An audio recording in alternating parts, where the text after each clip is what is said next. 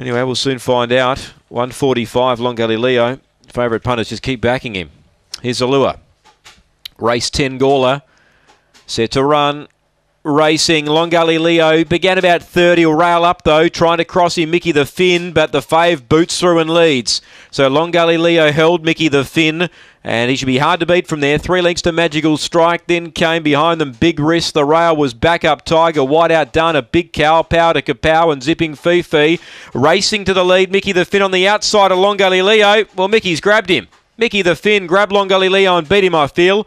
Third, Magical Strike, and fourth, close. We've got Big Risk the middle, the rail back up Tiger, and 3 wide done, a Big Cow. Behind them then came Power to Kapow and Zipping Fifi. Mickey the Finn, number 4.